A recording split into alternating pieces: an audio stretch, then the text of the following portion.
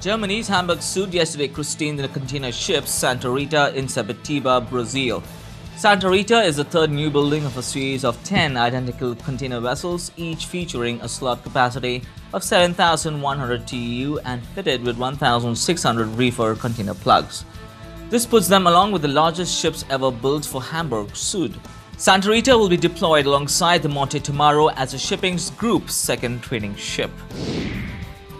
Moving on, the Pacific Direct Line, also known as PDL, has replaced the 13,000 deadweight ton Southern Lily with the 19,000 deadweight ton Southern Lily II on its New Zealand-Fiji-Samoa-American Samoa-Tonga schedule. The new vessel commenced operation with voyage 275, which called at ports of Auckland on June the 15th and 16th. The Southern Lily II also delivers an improved service speed of 80 knots compared to 15.5 knots for its predecessor, and capacity of 1,000 TEU compared with 770 TEU. PDL said that the faster service speed provided the opportunity to add a call to Fiji without compromising frequency of our customers' existing requirements.